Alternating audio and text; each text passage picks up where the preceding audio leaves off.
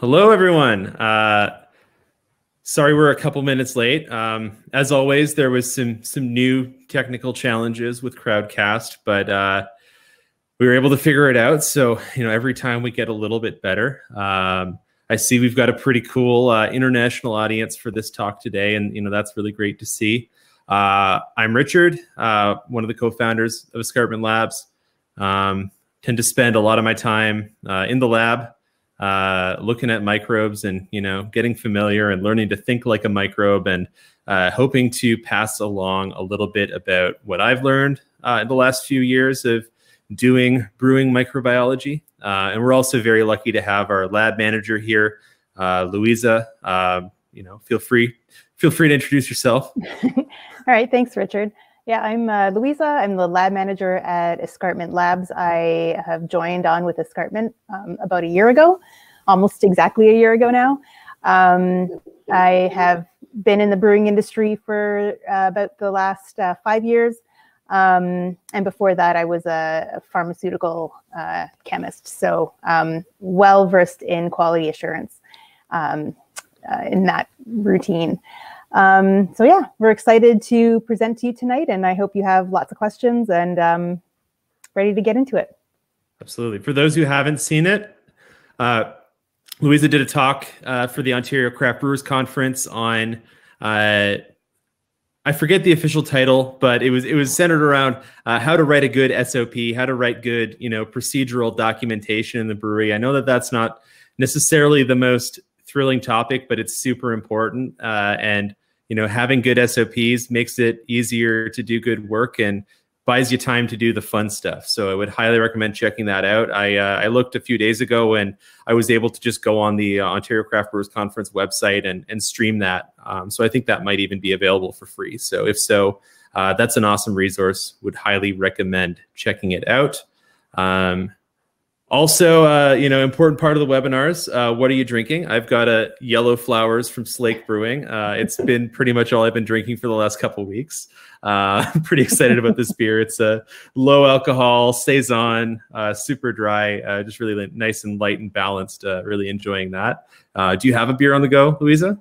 Yeah, I do. It's my last can of Tenebrows from Elora Brewing out in Guelph. It's brewed with our Brute Ale yeast, I believe.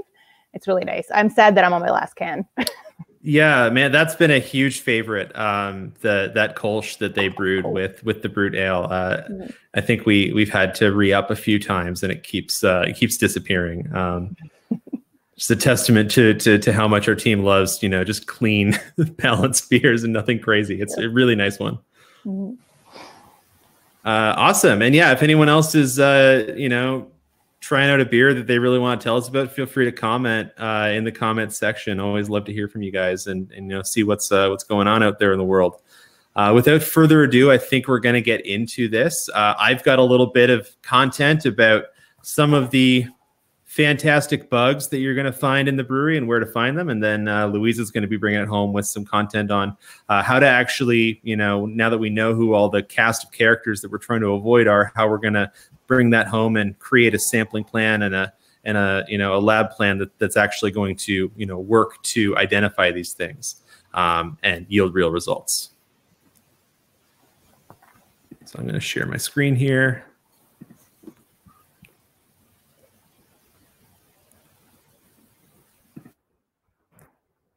Okay.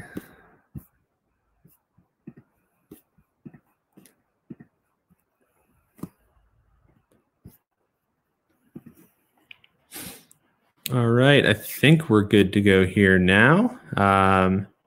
So I'm going to get into this. We're going to be talking about fantastic bugs and where to find them.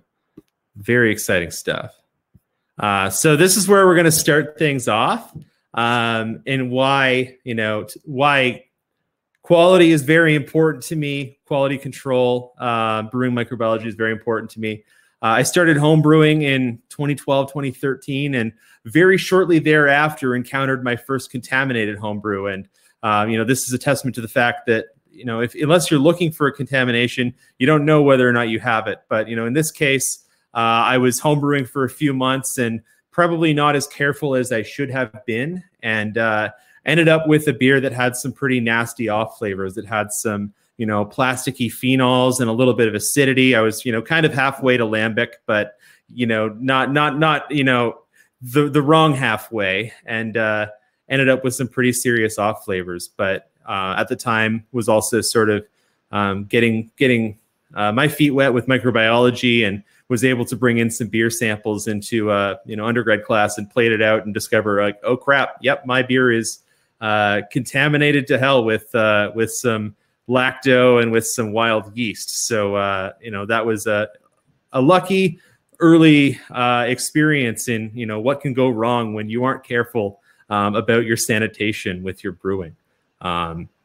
So I've since, I think, built some somewhat better habits, but of course, contamination is something that we always run the risk of, especially in brewing when, everything is focused on really dialed in processes and on using pure cultures. We do walk that fine line, and the risk is always there, right? So it's something to always be aware of, whether you're home brewing or whether, you're churning out enormous amounts of beer every week in a commercial brewery. So my goal for this part of the talk is to try to get us to think more like a microbe. And to start with that, we have to understand what resources do microbes need? Why might a microbe want to contaminate our beer? What is the point? Why is this PDO going to contaminate my beer and make it taste like butter? Why can't it just go away? What's in it for the PDO? So we need to understand, first of all, what resources do the microbes need? And it's, resources are important in every game, right? There's always, a number of different things that a microbe needs, that someone needs in order to win the game. And, when we look at life and evolution, it is a game of competition. It is a game of, who can win certain resources faster or better. Of course, there might be some sharing and trading along the way, but at the end of the day, biology is a game of competition, and oftentimes the behavior that we see in the microbes that we encounter in the brewery is a result of that evolution and that competition. So in the case of our microbes, we're not really worried about sheep and wheat. We're worried about the basic elements of life. We're worried about these molecules that are absolutely critical to all life on Earth, and configurations within those that make up pretty much the vast majority of living cells, whether it's bacteria or whether it's yeast. They all have carbon, hydrogen, nitrogen, oxygen, phosphorus, and sulfur, or this very catchy acronym, SNOPS. So, just going back to our little Catan metaphor, it very much can be that case where, microbes will share resources, but at the end of the day, they all need these, and they've got really clever ways that they will compete, really clever ways that they will find to pick up these resources so that they can make more of themselves. And brewery microbes are really smart, right? If we think like a microbe, we're going to use every tool in our toolbox, whatever tools we have available to us in our genome, whatever tricks we have up our sleeve to grow, to make more of ourselves, to succeed as an organism. If we think about brewery microbes in the most basic terms, though, we know that they need water. Most bacteria, most yeast don't survive very well in a totally dry, desert-like environment. That's why nothing grows in a desert, because there's no water.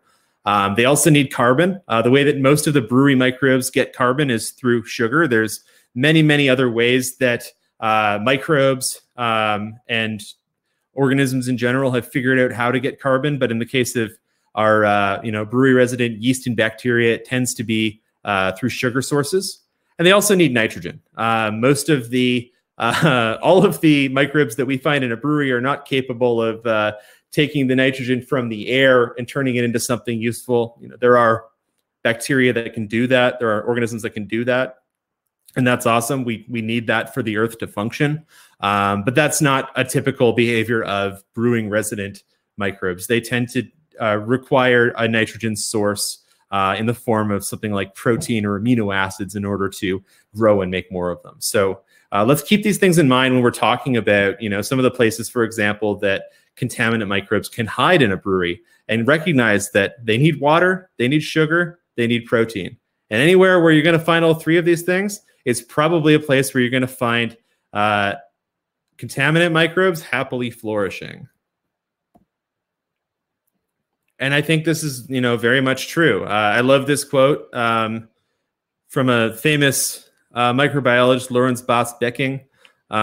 Everything is everywhere, but the environment selects. And this guy came up with this hundreds of years ago, but it's proven to be, relatively true in a lot of ways, in the sense that the capacity for microbes to thrive, especially when we're at the scale of microbes, is everywhere. But the type of the environment that they're in does select for who is successful.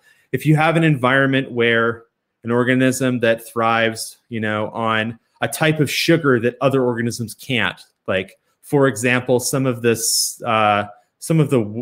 sugars that are in the fibers of wood, then that microbe is probably going to thrive in that environment because it's in a selective environment that's going to promote its growth. So that might explain why, for example, we find a yeast like Brettanomyces strongly associated with oak barrels, with wines and beers that sit for a really long time inside oak barrels, because that yeast has figured out how to consume some of those sugars from the wood itself in a way that other microbes haven't. And so it's kind of able to adapt to this niche in the way that other ones can't. And we're not going to get super into the weeds with Brett today, but that remains one of the mysteries of Brettanomyces, in the sense that this is a yeast that we never find anywhere in the wild. No one knows what the natural habitat of Brett is, but in the meantime, it's gotten really good at colonizing our oak barrels, our wine ferments, and our beer ferments, and thriving.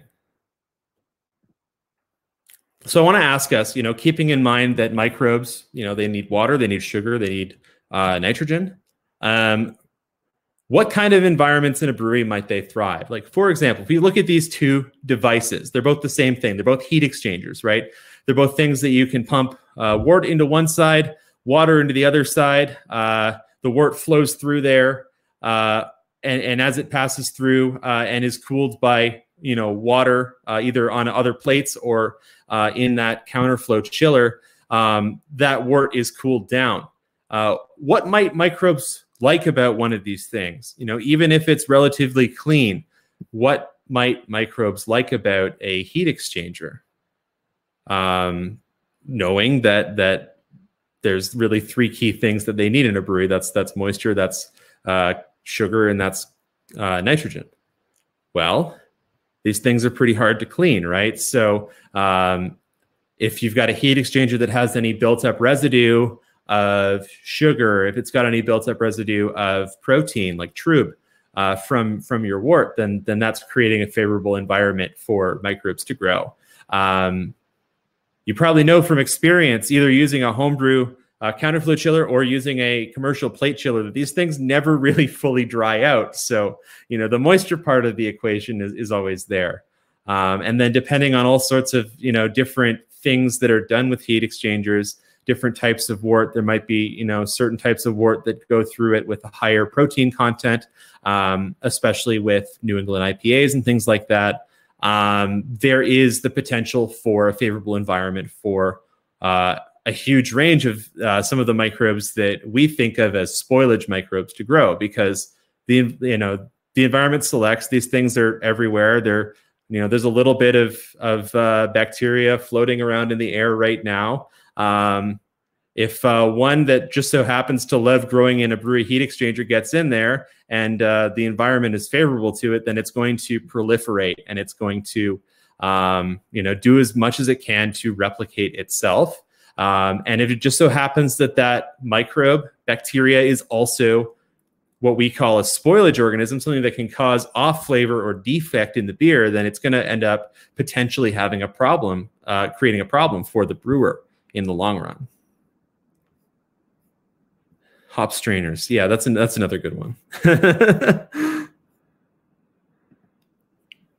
Let's think about this one. I think I sort of I buried the lead on this a little bit, but what is special about an oak barrel? What might microbes like about it? Well, you've got, typically the oak barrel is not empty, right? You've got stuff in it. You've got liquid in it. That liquid, yeah, finished beer does have less resources, less nutrients than a wort, than an unfermented beer, but there's still stuff to work with, right? There's microbes that are really good at using alcohol as an energy source, right? We have to keep in mind that alcohol is also a carbon source. It can also be used for energy. We can also keep in mind that the vessel itself, in this case, is a potential nutrient source where there are microbes that have adapted to be able to consume some of the sugars that are, released or that are part of the structure of the wood. So the wooden barrel creates a favorable environment for microbes that have figured out how to handle or utilize alcohol, and that have figured out how to handle or utilize some of those wood sugars. And so that's why in a wood barrel you have organisms like Brettanomyces that can thrive, or Lactobacillus. And that's why we tend to see those in those environments, and maybe not in others.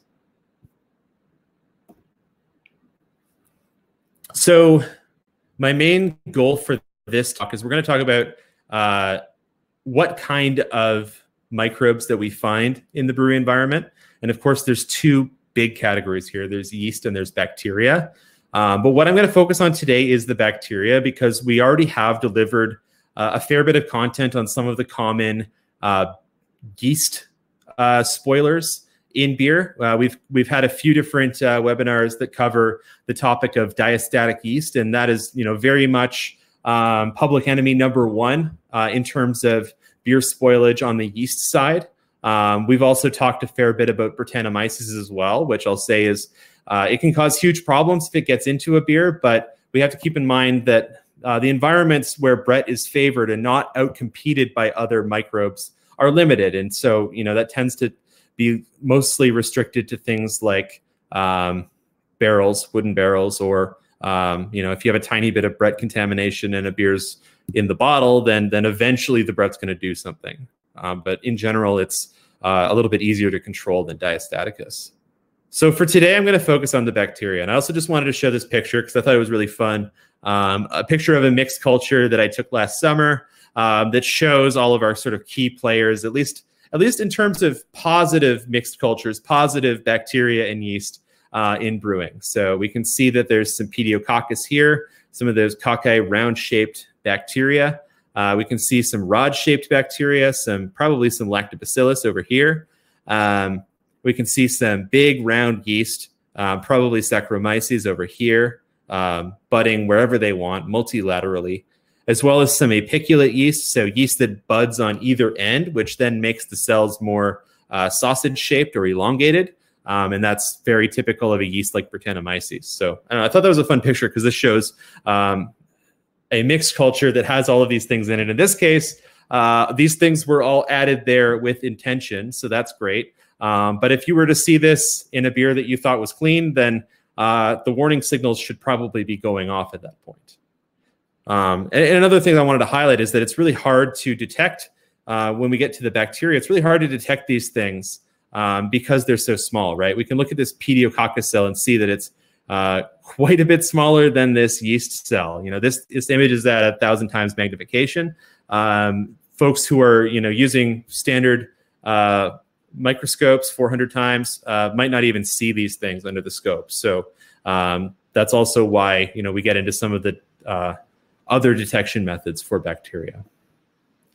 So how do we detect microbes? Luisa is going to cover a little bit of this content as well. And we also do cover spoiler detection methods in some of the other Escarpment Labs webinars. Alex Mitro did a great talk where he covered some of the brewing lab hacks that you can do, from things as simple as a forced diacetyl test through to sort of a basic plating program.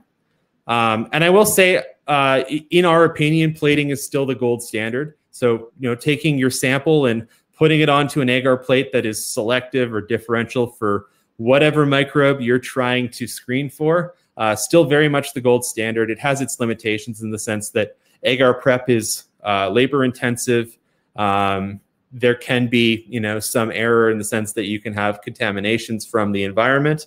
But that being said, it still works extremely, extremely well. Although we are seeing increased adoption of molecular techniques like PCR, which some breweries will use as the sole method for quality control analysis, and some will use as a supplement to plating.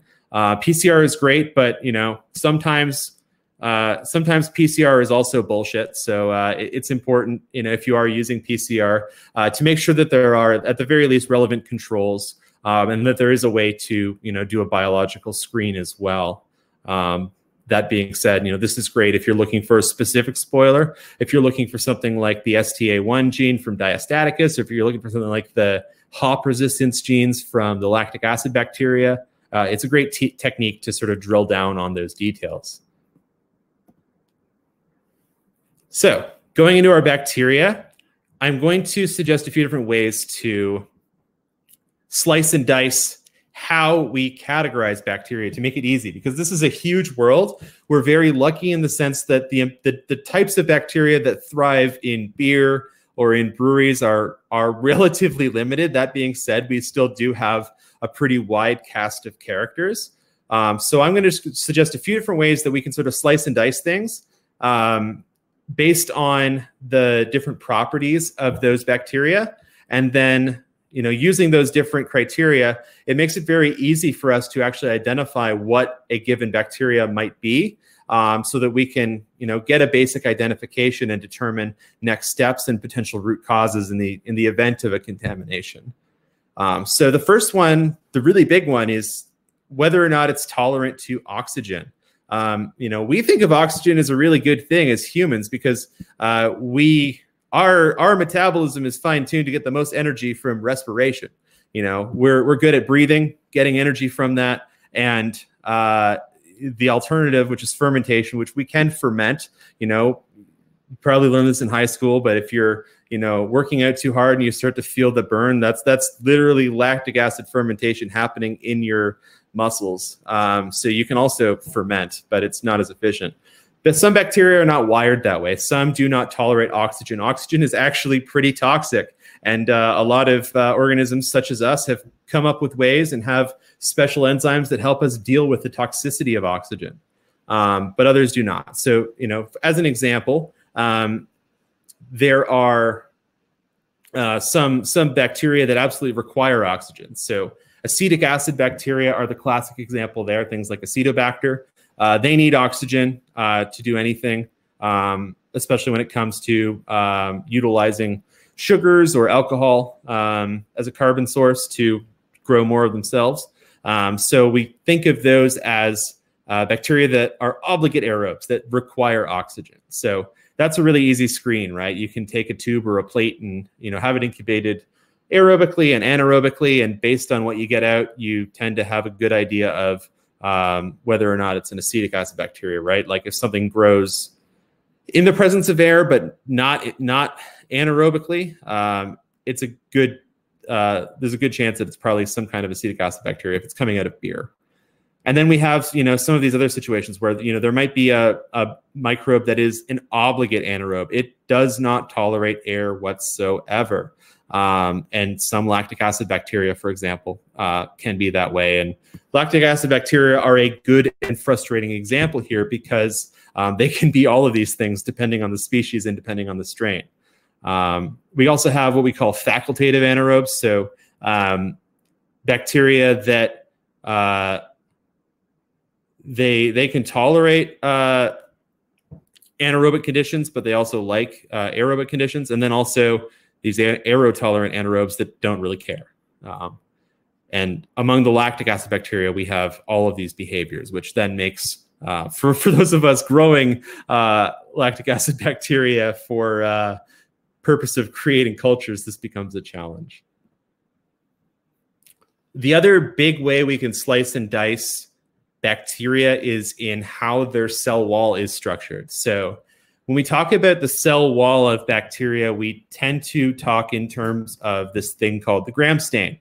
It's actually named after a guy, so that's why it's always capitalized. But the Gram stain is a really cool technique because it's a way to differentiate between how the cell wall of the bacteria is structured And this so happens to be one of the main differences between different groups of bacteria. The gram-positive ones have these really thick layers of this thing called peptidoglycan, sort of a sugar shell that helps to protect the cell. So, for example, bacteria like lactobacillus are gram-positive. They have this thick peptidoglycan layer. It does help to protect the cell against environmental stresses. These guys tend to be able to, dry out a little bit better. Lacto can be dried or freeze-dried, for example, fairly easily. So that's a pretty cool feature of them. It tends to make it harder to get DNA out of these things. So when we look at those molecular techniques like PCR, it tends to be a lot harder to get DNA out of these versus these. So that's always something that needs to be kept in mind for any of those DNA extraction protocols if someone's doing PCR, whether it's sort of in-house or with a kit. And then the gram-negative cells have thinner peptidoglycan walls. So they have a thinner layer. They would also have an outer membrane, which then allows them to accumulate some extra features that might allow them to obtain better resistance to other kinds of stressors. So, for example, acetic acid bacteria are gram negatives, but they may have other interesting features, like sometimes they have flagella, meaning that they can actually move around, and that gives them a bit of an advantage. So this is a really important separation. There's different ways to test for it. The classic one is the gram stain that everyone learns well, I guess if you went to school for microbiology, I guess not everyone learns the gram stain, but that's sort of the classic one. It involves, taking some of your bacteria, and you can actually see the pictures here, putting it on a slide and staining it, destaining it, counterstaining it, etc. On that slide. It's a bunch of steps. It's pretty error prone. Honestly, do not recommend it to beginners. There is an easier way that we tend to recommend. It's this potassium hydroxide test. The cool thing with that is that potassium hydroxide at that concentration of 3.5% penetrates the thin cell walls of the gram-negative bacteria, so the ones that have that thinner peptidoglycan layer.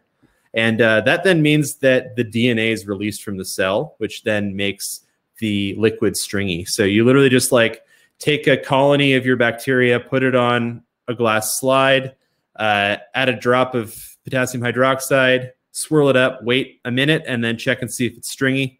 If it's stringy, it's gram-negative, right? DNA has been released. It's got a thin cell wall. If it's not, it's probably gram-positive.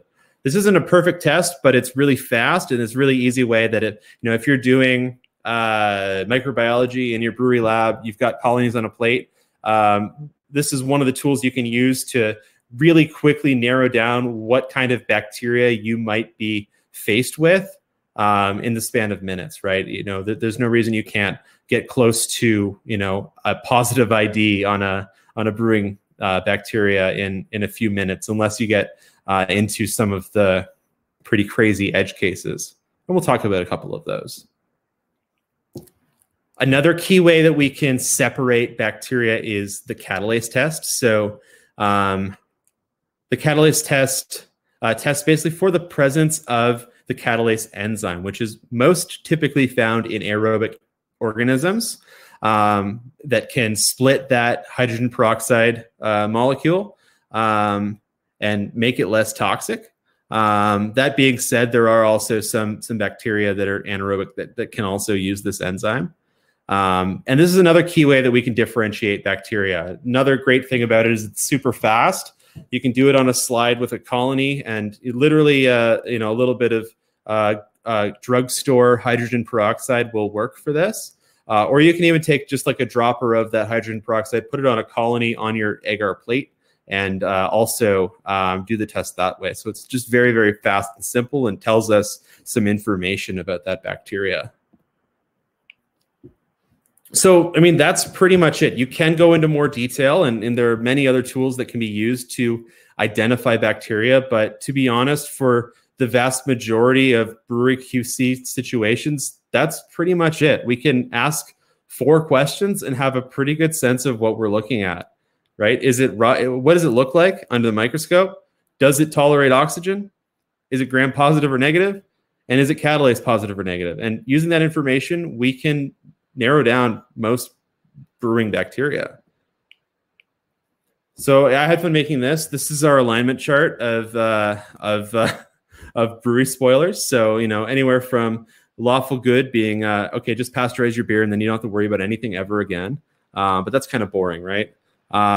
Through to, of course, chaotic good is cool shipping and just welcoming everything from the air into your wort. You know, down to, I would say, Pediococcus is our pretty classic neutral evil character. It's a menace, but you kind of know how to deal with it. And then to something weirder like Zymomonas that is total chaotic evil because it only pops up rarely, and when it does, it's really hard to trace down.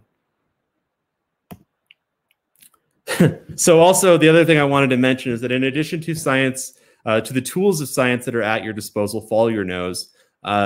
This is something I learned really early on from a veteran microbiologist. Is you can learn a lot from microbes on a plate or in a food from smelling it, right?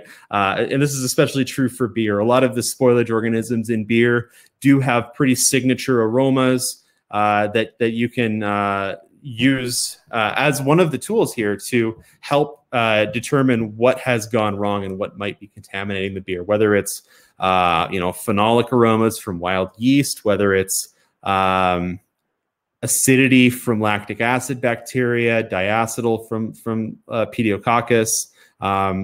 Use your sensory skills, use your nose. It's an amazing instrument that you have, and everyone has one. So always make that a recommendation as well. So we're going to get into some of the specific characters. We're going to talk about the acetic acid bacteria first. And I wanted to provide some examples as well of what these things actually look like, because we do get sometimes folks asking us, what does Acetobacter or lacto actually look like on a plate? So I wanted to include that. So our acetic acid bacteria, I mentioned this before, but this is kind of the key differentiator, is that oxygen. They need oxygen.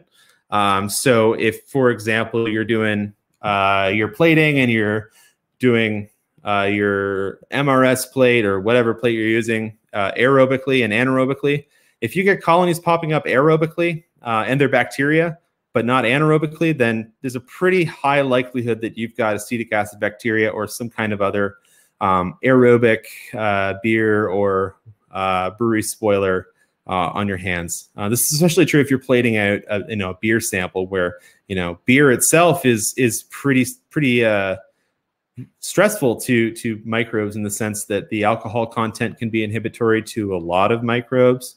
The hops, of course, can be a challenge as well. So if you've got final beer and you've got bacteria growing aerobically but not anaerobically, there's a pretty strong chance that it's acetic acid bacteria. And you could smell the plate, and if it smells vinegary or kind of funky, then there's an even stronger chance that it's acetic acid bacteria.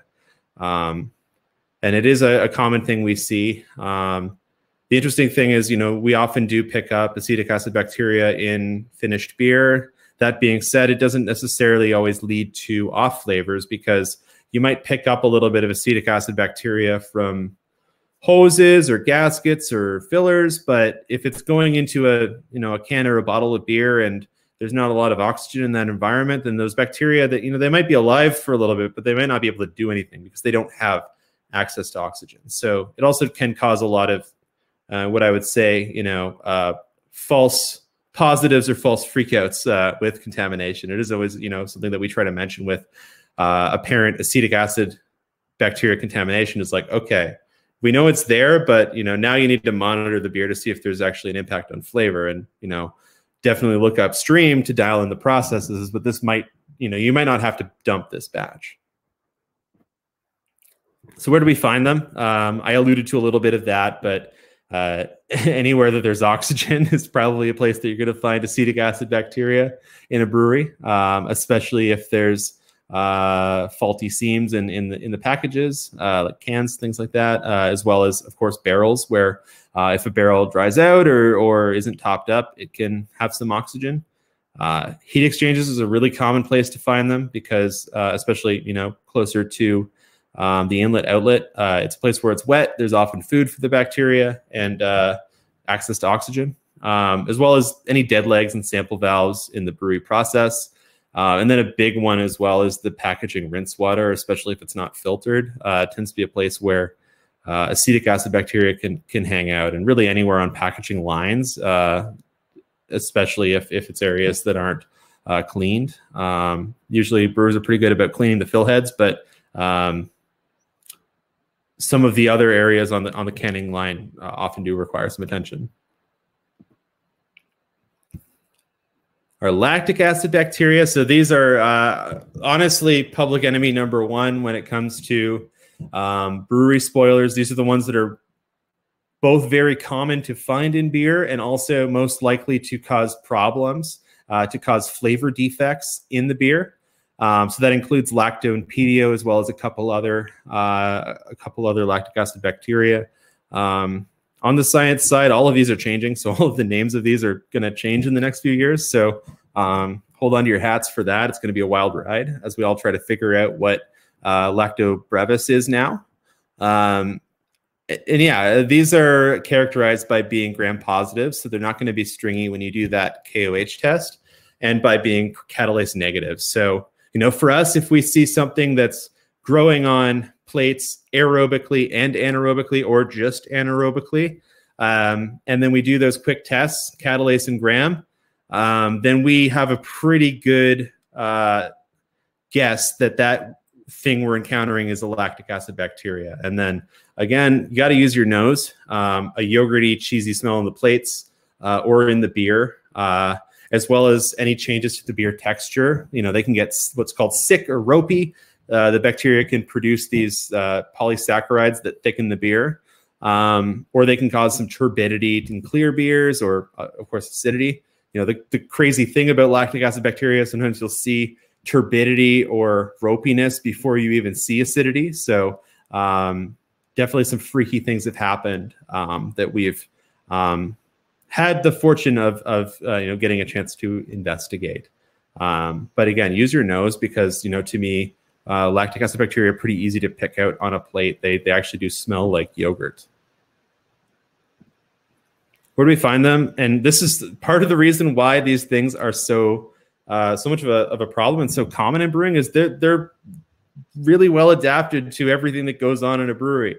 You're going to find lactic acid bacteria on your grain, on the dust that comes off your grain when you mill it. You're going to find it on your fruit. You're going to find it on a lot of other raw materials. Even sometimes hops, you can find lactic acid bacteria. So this stuff's kind of everywhere. And part of the problem is that it's on us too, right? If humans have lactobacillus and lactic acid bacteria as part of their own microflora, all over and inside their bodies. So it's kind of hard to avoid, because humans ourselves are also pretty closely associated with lactic acid bacteria. So obviously wash your hands.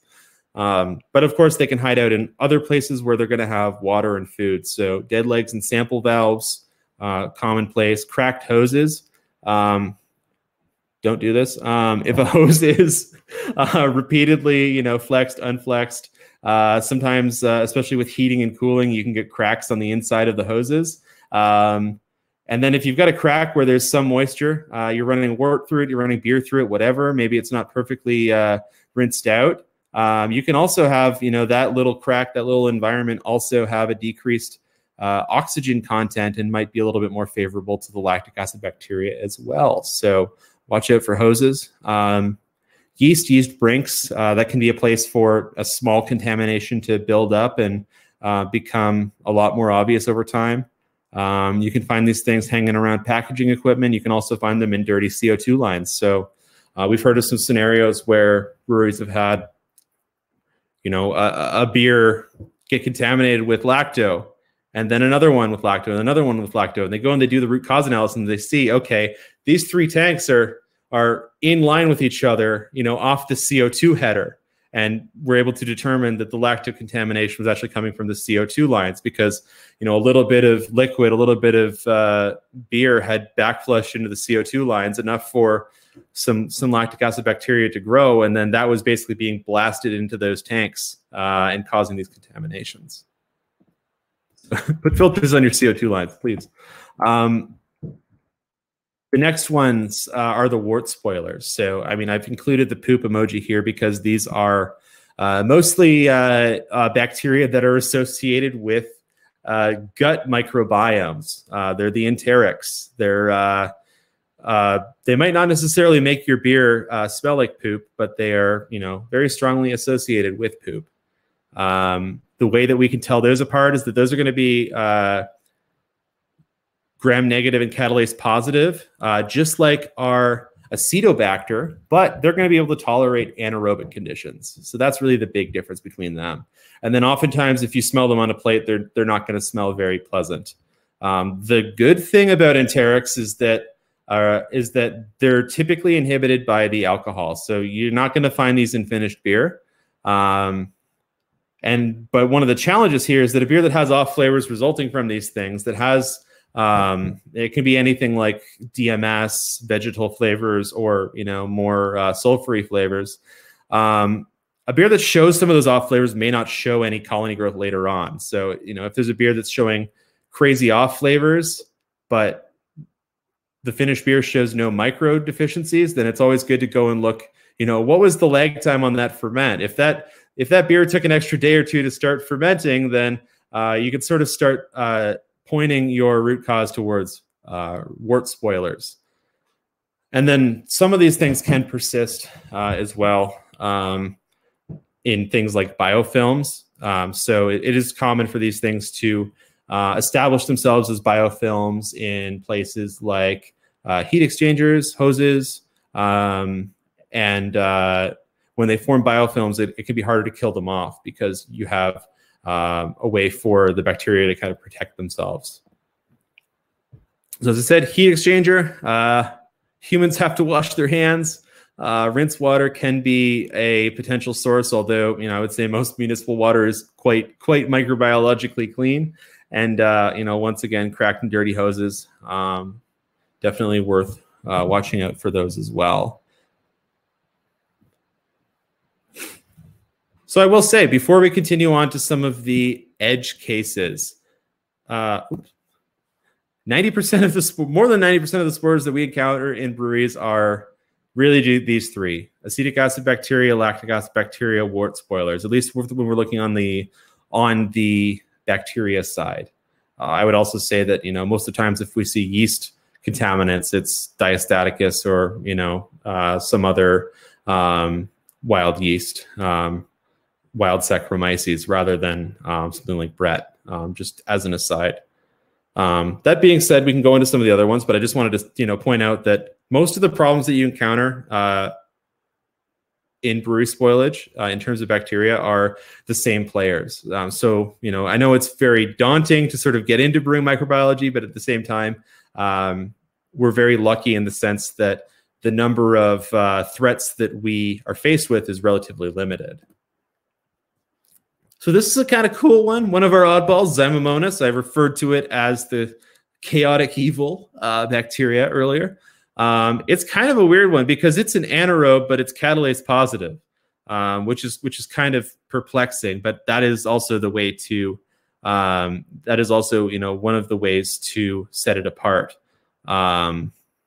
from some of the other microbes. Of course, it can be a little bit tricky to differentiate the Zymomonas from some of the enterics, other than the fact that it will survive in finished beer. It will survive in alcohol conditions. And in fact, some of these bacteria are used in biotechnology to produce alcohol because they can tolerate pretty high alcohol content. One of the tells for Zymomonas is that it makes a really strong DMS aroma. So if a beer is presenting with a lot of DMS, that cooked cabbage, vegetal smell, and has picked up a lot of turbidity and shows some of these catalase positive, gram negative colonies, chances are that you're facing a Zymomonas contamination. Of course, one of the challenges of Zymomonas is that it's not always culturable. So you might have a pretty strong suspicion that it's there, but not even be able to get it to grow on plates. And part of that is that it just hasn't been well studied enough to necessarily have really great microbiological detection media to necessarily pick up all of these things. And I will say we've only really found one case where Zymomonas was an issue. It's relatively uncommon in craft breweries. And the reason for it is that it's an anaerobe. It doesn't really like oxygen very much. And in craft breweries, dissolved oxygen tends to be a bigger thing. Although as breweries are getting better at oxygen control, really driving down those DOs in packaged beer, this is becoming more of a potential problem. It is more of a problem, with big breweries that have really good control over in-packaged DO.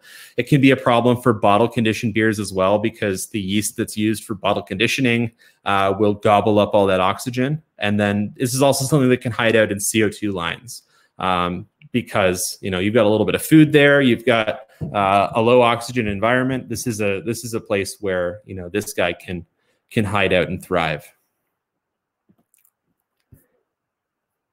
This should say oddball number 2. That's my mistake. The other one we're going to talk about is what brewer scientists call MPEC, or Megasphaera pectinatus. Two pretty closely associated or related bacteria. They do look different. So Megasphaera, that's a pretty easy one to understand. Big spheres. It is a big spherical bacteria, and pectinatus is a rod shape, but they have very similar behaviors. This is a catalase negative, gram negative bacteria. The tricky thing about these guys is that they can be fully anaerobic, or they can tolerate some oxygen. So it can be a little bit tricky to identify them. If you can get them growing, it often does require some follow-up sequencing just to confirm that this is actually what you're looking at.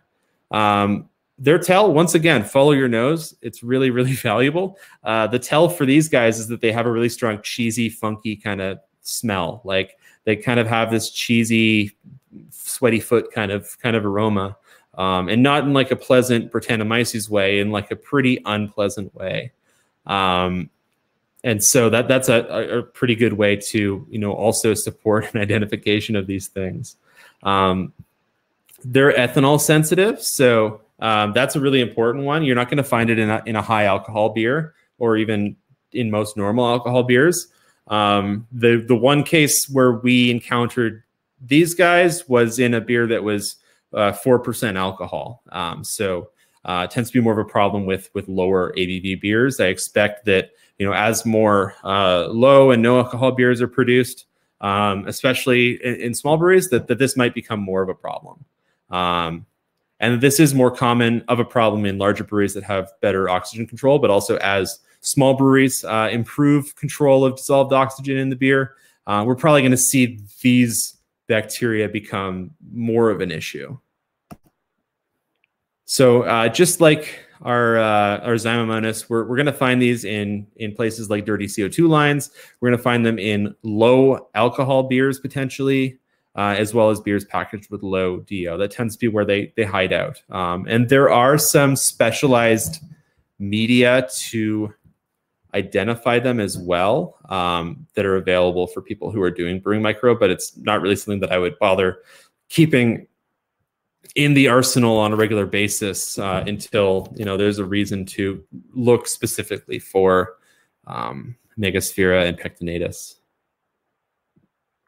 So putting it all together, this is just sort of one example of taking these things and trying to make sense of it all. You can sort of treat this as a bit of a choose your own adventure to get to a quick bacterial identification, ideally in a few minutes, knowing that really the bacterial world in beer is relatively limited. And that means that we can use a few simple tests to, have a good sense of what we might be looking at. So there's many different ways that this can be flipped around, but this tends to be the way that I look at it when I'm trying to diagnose a bacterial contamination in a beer.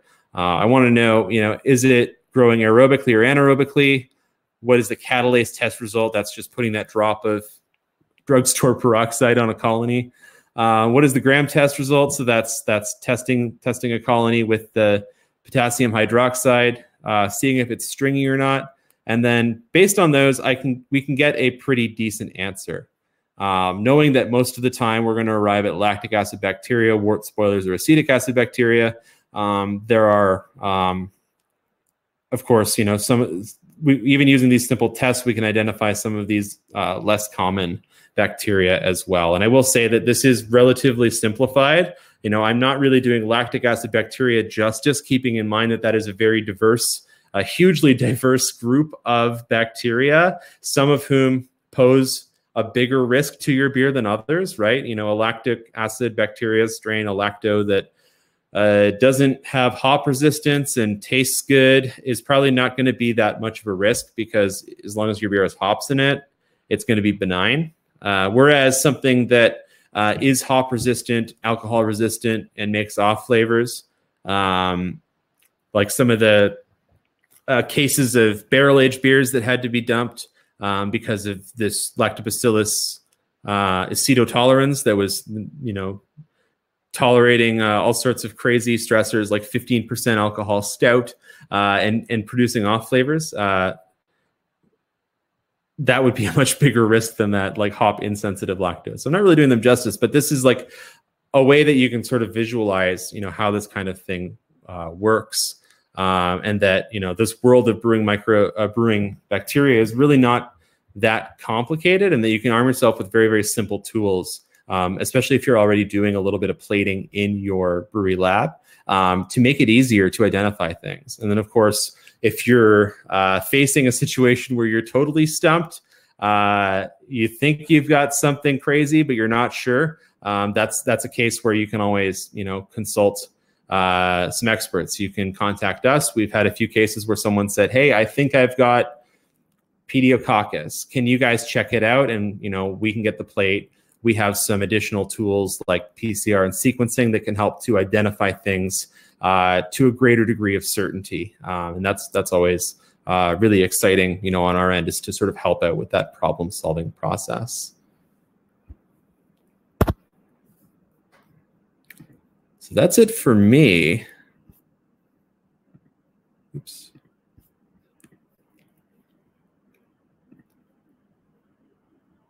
What I'm going to do is I'm going to pass the torch over to Luisa to bring this one home. All right, thanks, Richard. I am aware of the time, so I'm going to just breeze through some of the slides that you've sort of already covered, and I'm not going to have our audience sit through that same information again. But thank you. That was really thorough. So Richard gets to do the exciting part, and I get to do I get to go back to my comfy, little boring corner here that I love so much. But anyway, so we're going to talk to you, like, how do we put this all together? How do we make this work in a busy brewery? A lot of guys that are out there, I know, don't have the resources for a lab. It is important. So we're here again to preach that and to give you a starting point. We can go to the next slide, Richard. I don't think I have control. Okay, so I just wanted to give you an overview of what a quality assurance and quality control program looks like. There's many facets to it. We're just going to focus right now on the micro part of a QC program, but to have a robust program, you really want to have a good sensory program. You want to be testing your beers at least weekly. You want to look at your phys chem properties of your beer at every stage of fermentation and packaging as well.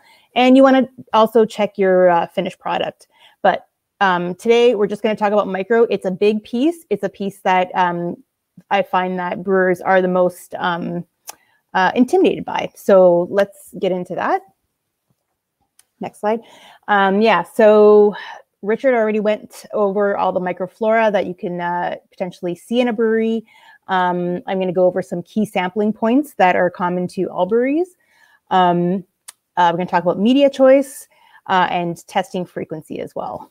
So I won't get into the phys chem testing or the packaging or sensory program, but they are very important. So, you want to have some time for those as well. And I won't go into nitty gritty methodology either, but I will point you to some resources for that. Just briefly, a quality assurance program is just a safety net. And what it allows you to do is it allows you to be more proactive with your beer and with the issues that you might encounter in your brewery, instead of being reactive and trying to fix problems once they've already kind of gone out of control. So this will be sort of, it's kind of like playing detective doing this. You want to find those clues early, and you want to hammer down and try to eradicate anything that might become a problem later down the line. Yeah, so you can skip this slide. This is just a summary of what's in the presentation. Why? All right, so Richard already alluded to this, but you put in a lot of work into your beer. It's a lot of physical work. It's a lot of thought and care and love and attention and struggle that you put into it. And it would be such a shame to let a lot of that go to waste just because you weren't checking up on what may enjoy lurking in those little spots that you haven't really paid attention to. Next. And you may have went to brewery school and you may have learned everything that a good CIP involves. You probably had your pump scoped out to be the right size for your tasks. You may be, checking that you're dosing correctly. Your spray ball, you probably go up and check that your spray ball is unclogged. But this is a lot that we're asking. This is a lot that we're asking without checking up on and validating. So regardless of your best intentions, things happen. Hoses get old and get cracked, like Richard mentioned. There might be a bad weld in your tank. And microbes love hanging around in bad welds. There might be dead legs, areas that your CIP can't reach that you may not even thought of. So without that validation, which I know Sheena mentioned in the chat here, without that sort of checking in on and validation, we're really doing this blind, which is kind of crazy when you think about it. So so we do need to take these samples and check to see that we're actually cleaning properly. Next. All right, so where do you start? The process is long. There's many places you can sample from, but to make this simple, start with 3 points. You want to check your wort right after a heat exchanger. It should be sterile, right? So that's point number 1. Anything coming out of there should have no growth. You may be surprised what you find. Hopefully you don't find anything, and hopefully you never find anything. But heat exchangers are notoriously hard to clean. You want to check your yeast. Make sure it's pure. Make sure there's nothing else growing in it. While you're there, do a viability count. do a cell count as well. That's something that a lot, we wish more people would do before brewing. So if you're there and you're going to be doing a microsample, also get a count as well. And then your last point is your finished beer. There's many points you can look at in between, but we want to keep this simple. And I'm trying to be aware of your time and what you can realistically accomplish in a week. So start with these 3 points and to get your program started. Oh, next. And again, yeah, there's tons of places you can sample from in a brewery. You want to look at, if you have a centrifuge, before and after filtering, because potentially that would be a terrible spot for things to be introduced, but it could happen. Things can get introduced there. When you look at your packaging, you may want to look at some cans at the beginning of your run versus some cans at the end of your run to see what the microbial load is at each point. All of these things will give you clues if there is contamination on where that contamination is hiding. So once you get proficient at doing those 3 spots, add in another spot, add in 2 more spots. And then you'll get more clarity and granularity about your whole process. Next. And how often? This is really up to you. So depends on how often you brew. How much staff do you have to run these tests? How much time do you have? How much of a control freak are you? How controlled do you want to get? So really, it is up to you to do this. But as a starting point, I would recommend look at your wort once a week. Look at your yeast at every harvest, and check your finished beer with every packaging run. How do you sample? It could be as simple as a mason jar that's been sanitized. We like to talk about this a lot, but if you can't afford a big fancy autoclave, an Instant Pot does work in a pinch. So any kind of reusable jars, throw them in an Instant Pot for sanitation.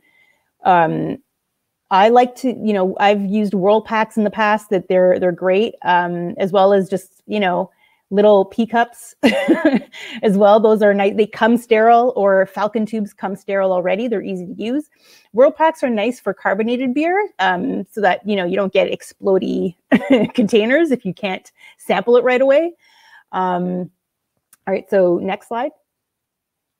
Oh, and I forgot to mention, but I'll mention it now. You want to take your sample aseptically. So this is probably the most important part with your program. If you don't take a clean sample, an aseptic sample, you're putting that whole test at risk, right? So you may be introducing stuff that isn't really in your beer, but just is in the environment around your beer. So you're going to want to clean your sample port really well with some isopropanol. And then you want to flush your sample port for longer than you'd think. Give it a really good long flush, and then take a sample from there.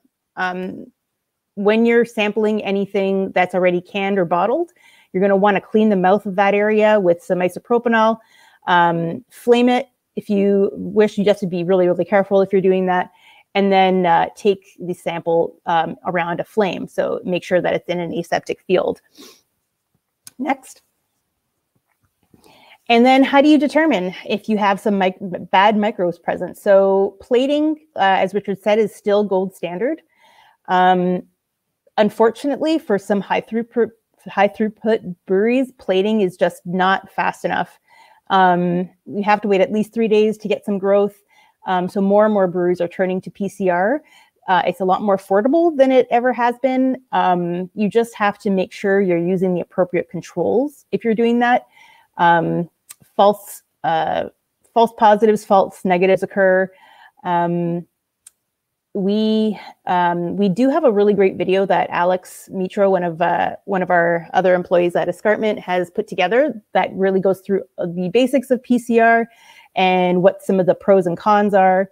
We also have a protocol on our website that you can follow if you, which you would require a thermocycler and as well as some reagents, but you can, it's a little bit more do it yourself rather than you having to rely on cartridges from a supplier. But again, yeah, so plating is going to be your gold standard. If you can sort of build in the plating time into your process once you got a routine going, if you can even like hold back your product, or at least start to see some of your in-process samples before they even get into a can, you can start to see if there's any issues and you can react. All right, so next slide. And so for selecting media, we do have some resources, I believe, on our blog about this as well, but there are a number of different things you can choose. these are only a handful of ones you can choose from. There are other medias available, but for seeing any growth, you can use Universal Beer Agar, which is not differential or selective. So we don't particularly enjoy using it at Escarpment. One thing that you could use that we like using is Wallerstein's laboratory nutrient or differential medium. It's designed more for breweries. You can see difference in colony morphology, and you can also screen for some wild yeasts if you add cyclohexamide to it.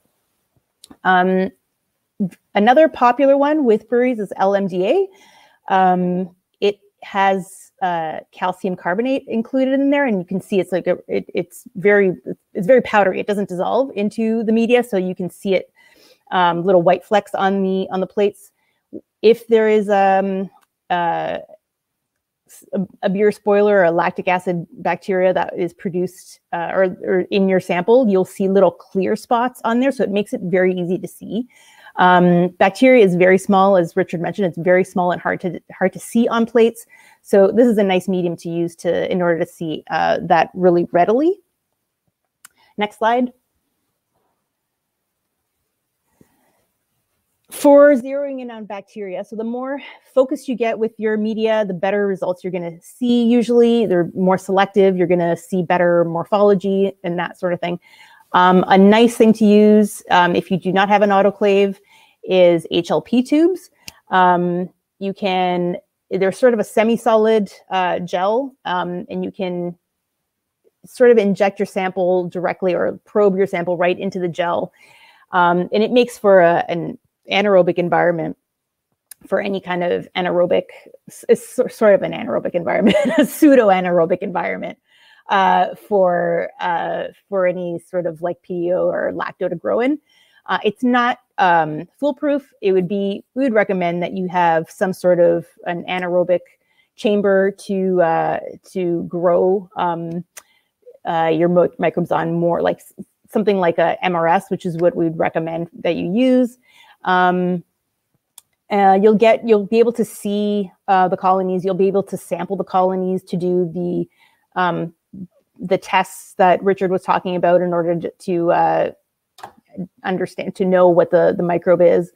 And the final one that I'm going to talk about is LCSM, which is really the best we got for testing for diastatic. There are others as well, but this is, you'll be able to see something in about 3 days.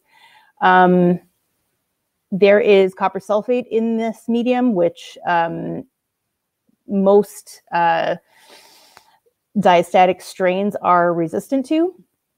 So if you see growth there, you can be pretty sure there is diastatic yeast in there. You can also use your sensory tests as well to see if there's any trace of that. You would want to also use PCR as a complement to verify these results. But again, plating has to happen first for the protocol that we use, for example, because we have to use colonies in order to grow, or in order to use for genetic material. Next. All right, so equipment. This is a very, very basic list of equipment that you might need. Can you go to the next slide? I just wanted to point to this resource. This is from it's a slide that is available to everyone, or it's a PDF that's available to everyone from the American Society of Brewing Chemists. It's called Growing Your Quality Laboratory. And it very clearly gives you recommendations on what you should be including in your brewery based on your size. So it's a nice one. I really like recommending that one. Next slide. All right, and so this is what it looks like when you put it all together and you have a plan. So this is your weekly plan. This is what you would select. This is what you would test for. So I don't know, you can kind of see this would be doable to do in if you're in between, like waiting for a boil or something like you can start working on this, or hopefully you can hire someone like a microbiology student. That'd be awesome to run this for you. But anyway, this is your starting point, and this is where you want to start recording what you see, especially as well. Can you go to the next slide?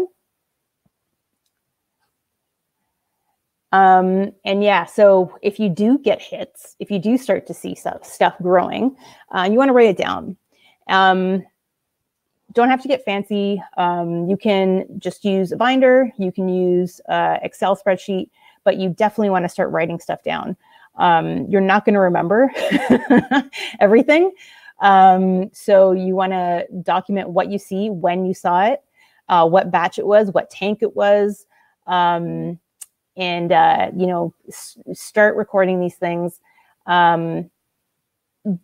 If you see a significant amount of contamination, you may want to put your product on hold, or you may want to go ahead and try to remedy the situation. Maybe you're going to go and try to refilter, or so on and so forth. You're going to maybe potentially look at your sanitation program, see where you can tighten things up, find where this is coming from, sample more.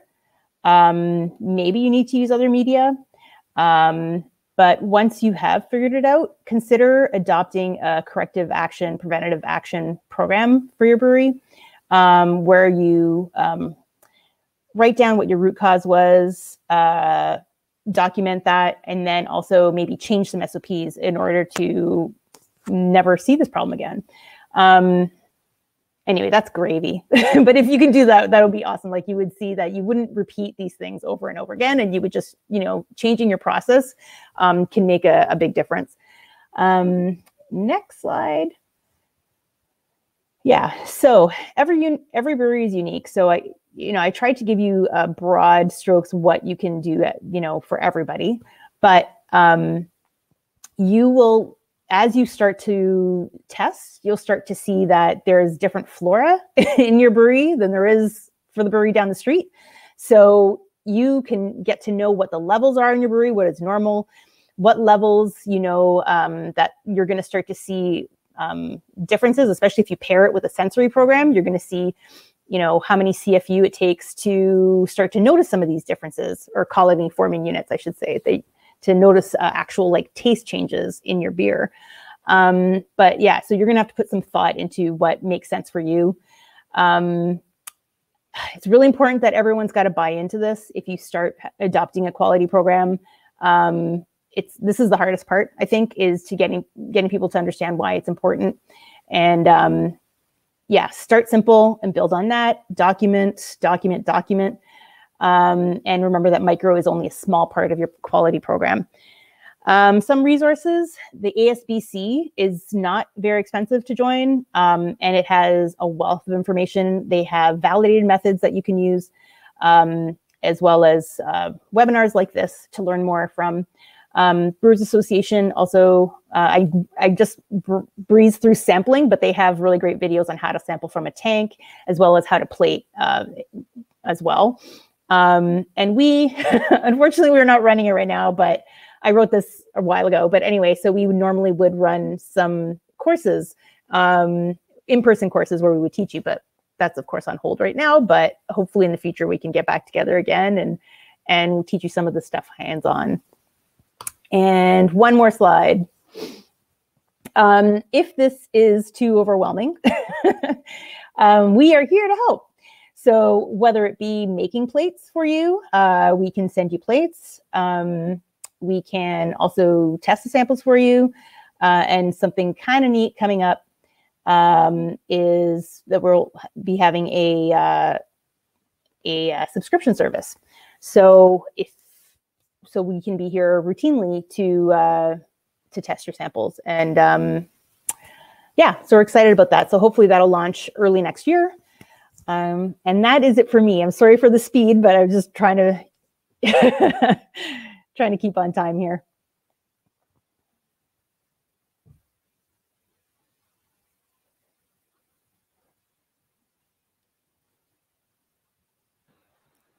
Yeah, no worries. No worries. Timing wise, I know there's been a few of these with Nate where we've gone on to an hour and a half or so. So I should have made that clear up front. An hour is the target, but it is not the rule. Yeah, that was awesome, Luisa. Thanks for covering those things. Especially, I think the slide on how a small brewery can set up a sampling plan that's going to give them meaningful data and not be a ludicrous amount of work. I think that's really awesome. Hoping that could be shared a little bit wider. Yeah, thanks for mentioning the QC course that we run. Obviously, that's a lot harder with COVID. Despite my best efforts of trying to encourage the team to turn that into a digital delivery format, we're not so sure that would be feasible. So we are hoping that when either when COVID is is over, or we're able to figure out how to deliver that to the same degree of quality in a remote format, then we'll be able to reintroduce some of those lab skill building, because that is one of the hard part about learning microbiology, but the amazing part about microbiology is that it's hands-on, right? It's a very hands-on thing, and especially when we think about science, oftentimes it's very abstract. No. Microbiology is like cooking, right? You're just cooking for microbes. So that's a lot of fun. We have some questions, so I'm going to go ahead and dive into those. I saw a lot of great commentary in the site as well, so I just want to thank everyone for chiming in. I'll also mention we have our final webinar of 2020 in December. That's scheduled for December 8th. That is going to be on the importance of oxygen in beer, in especially for yeast health. Really excited for that topic. Nate is slated to be presenting that one, although he does have a baby on the way, so it might end up being me. But one way or another, we'll get that one shared. Okay, Luisa, here we go. In a brewery producing exclusively barrel-aged mixed culture fermentations, which aspects are the most critical in a comprehensive sampling plan? Whew. That's a tough one, Ernesto. I'm gonna leave that. I'm gonna give you that one. Yeah, I mean, I can't. We don't have a lot of experience with that. In general, the folks that are doing focus on mixed culture fermentations typically aren't doing very extensive micro monitoring. Although, it's not impossible. I've done a little bit of micro monitoring for mixed firm beers, just like in terms of trying to get a grasp on batch to batch consistency, and that worked okay. Like, it was, in that case, it was kind of a matter of, every time that mixed culture was repitched, plating out the slurry that was harvested and comparing that to the pictures I had of the previous generation. And that's been a useful exercise. It's been possible to sort of predict some deviations in the mixed culture that way, see one yeast start to, or bacteria start to sort of outperform others. And you often then see the performance of the mixed culture go out of whack. But I will say it's a lot harder than just monitoring, like, is there one yeast in this beer or is there anything else? Right. So it's a little bit tricky. Mm-hmm.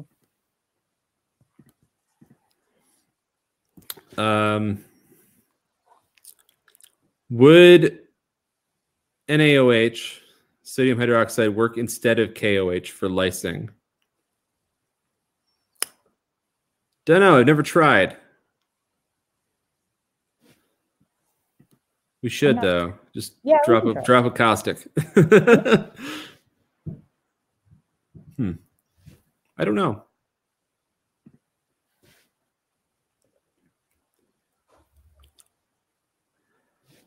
I think that was answered already. Heat sanitization.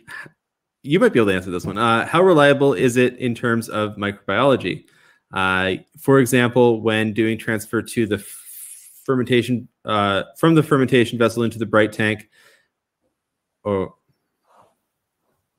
I'm not sure I'm understanding this.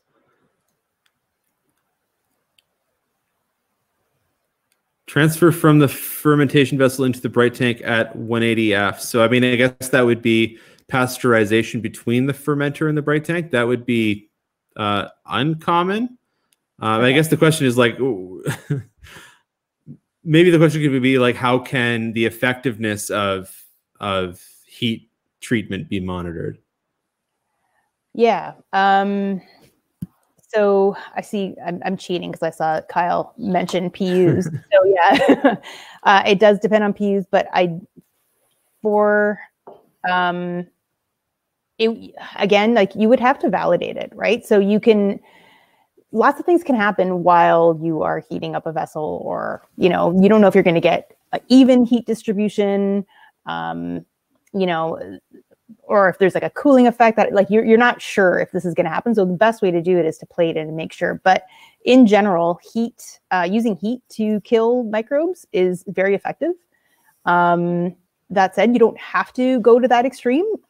Using sanitizing products, as long as you're making it in the right concentration, is also very effective too. But again, validation is where it comes down to. Make sure that it's actually doing what you're planned on doing. Yeah, you got to check. You got to check. Next question is, do you guys post the slides from all these webinars anywhere? And if not, then can you? Thanks. We've been pretty good at posting the replays on YouTube, but we have not been very good at posting these slideshows. So that is something that I think we're going to try to tackle this winter. It's been a pretty crazy year. But yeah, there's a lot of, I know that I've had a few people reach out about a few of the slide decks, and we're happy to pass that along, but we'll probably start uploading those on our website sooner than later as well.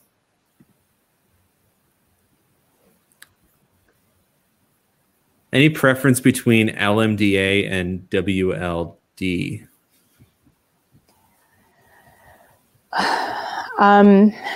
So they do slightly different things. I personally find LMDA tough to work with. Tough to make. It's tough to make those plates. They just because of the chalky residue that, to try to get that amount of that calcium carbonate across all the plates, it's tough to do. So my preference is we stay away from it, to be honest. But we also, so we use a combination of WLN and MRS in order to do the same thing as a LMDA plate does. So that's the drawback, is the chalky residue. Yeah, it is a challenge, honestly. Like that is, I think that's totally valid, is that, getting that medium consistent plate to plate is tricky, right? Because you have the calcium carbonate in there, the chalk, that's just like it. The whole point of it is that it's kind of not really in solution, right? So that does mean that you can have some variability from plate to plate. It works well, but we've had no compelling reason to use it versus something like WLD or MRS, having screened a lot of the lactic acid bacteria on all of those media. Mm-hmm. What kind of flame would you suggest? A Bunsen burner? Okay. There's many flames that would work. Bunsen burner would work. Those sort of like I guess they're like oil lamps. I don't know what you would call them. Like you'd put the solvent in use as a burner. That works as well. I've seen folks use those like little cooking torches, like those creme brulee torches. Mm-hmm. Those work. So as long as the flame, I think we, use these little, those little camping propane, portable tanks. What are they called? They're not tanks, but they're canisters, little canisters. And, they make a nice flame. They make a nice, strong flame along with a Bunsen burner. Yeah. Yeah. Again, heat kills everything. So it's a pretty effective tool.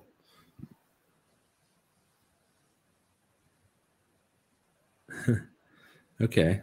Not a microbiological question, but more overall quality plan. Should GMP and HACCP be the first steps in developing a quality plan before working on the lab and testing protocols? Also, should HACCP just focus on the beer safety, food safety, or should it include quality control as well? Yeah, it's a great question. GMPs are completely applicable to a brewery, right? So GMPs are good manufacturing practices. The tenets of that is, one of the tenets is documentation. So you want to make sure you have very good records. They don't hurt, but I personally find the regulations to be kind of overwhelming and written in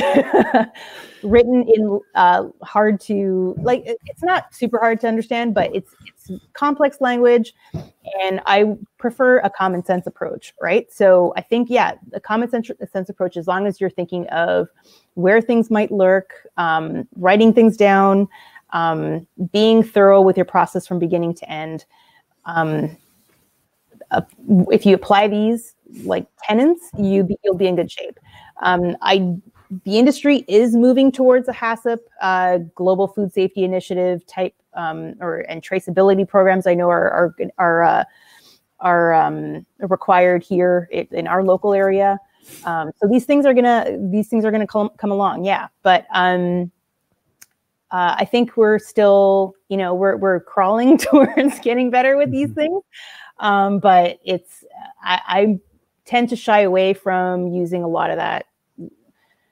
I don't know, maybe hopefully I'm not saying the wrong thing here, but I just think that there's a lot that you have to think about when running a brewery, and your resources are very thin. So I think, start with what makes sense, and then build from there. Yeah, I would say that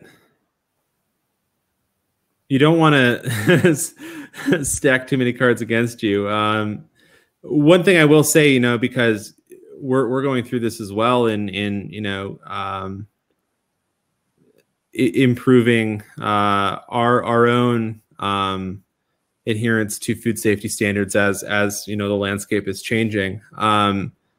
We found ourselves that having a strong internal quality program has made implementing something like HACCP a heck of a lot easier, because we already have that understanding of what are the critical control points, and how can we do monitoring that ensures that there is some analysis of the output of those critical control points. Like, for example, one of those for us is, making sure that the yeast media gets boiled, right? That's a critical control point. If it doesn't happen, then there's things that can go wrong. Well, how do we check for that? We have a micro program that allows us to ensure, that process has been completed.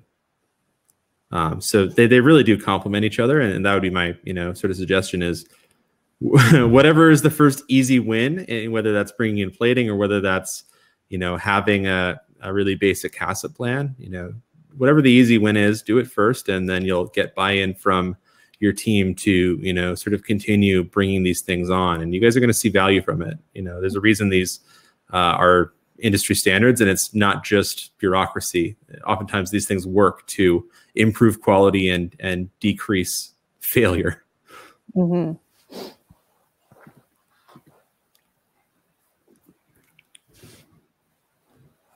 And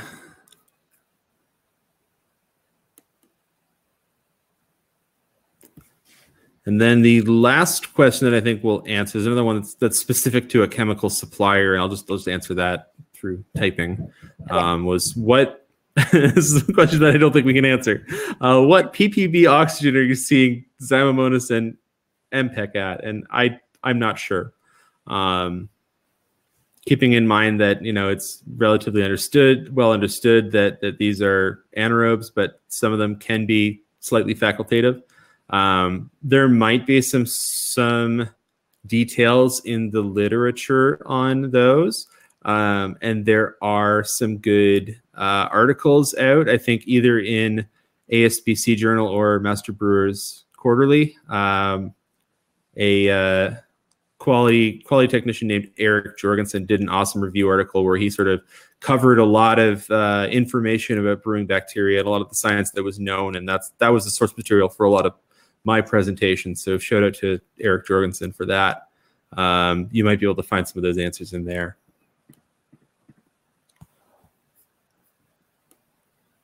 Cool. I think we will call it a night at that.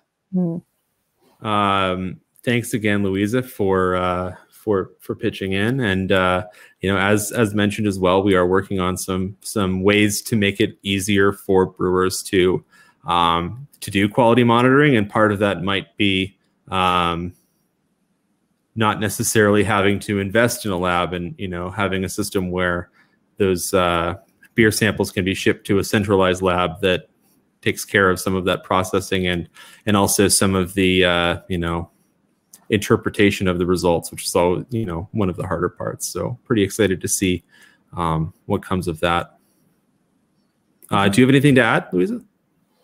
No. I'm excited that everyone was so engaged, because I know it can be kind of dry, so that's wonderful. And it's nice to see that there's interest here and building for on this topic. Yeah, that's awesome to see as well. And I do apologize for talking so long about about fantastic bugs, but I'm glad we were able to make it work. And I promise to talk less in the next talk, unless unless Nate's got a newborn and I've got to step in. All right. Well, thanks for having me anyway. All right. Thanks, everyone. And we'll see you again in December.